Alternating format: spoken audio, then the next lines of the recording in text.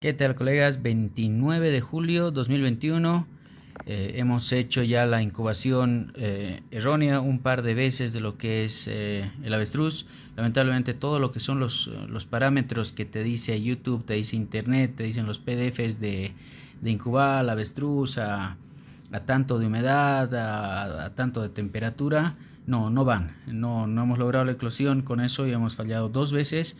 Hemos hecho la incubación con nuestros propios parámetros y hemos obtenido esto. Lo que están viendo en este momento es la eclosión en vivo de este huevo de avestruz.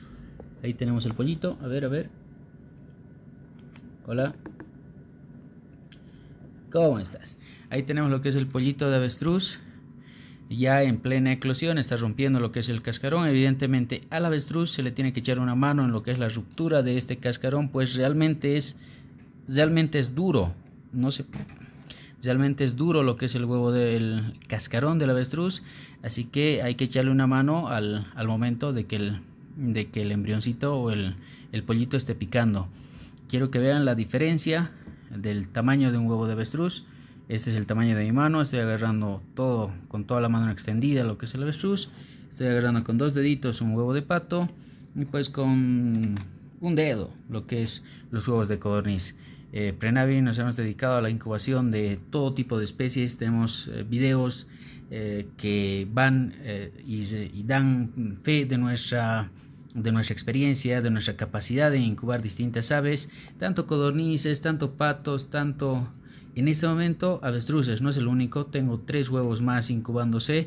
Este es el huevo con diferente fecha que ya ha llegado a lo que es la eclosión y pues estamos en eso.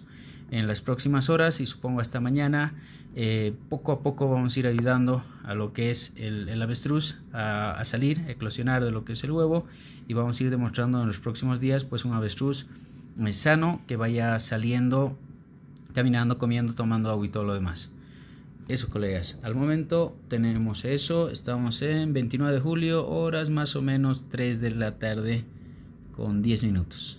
Ahí tenemos lo que es el avestruz. A ver.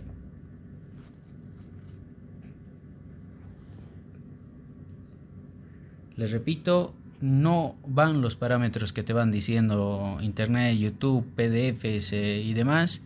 No logras hacer eclosionar con esos parámetros.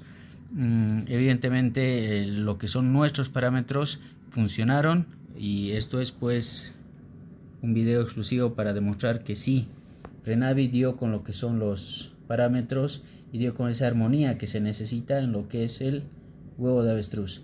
Ahora nada, hacer incubadora más grande. Este simplemente era un huevo experimental, 4 huevos experimentales. Lo logramos y pues ahora vamos a magnificar lo que es el tamaño de la incubadora que logramos y vamos a duplicar lo que son los parámetros que hemos ido sacando a este avestruz.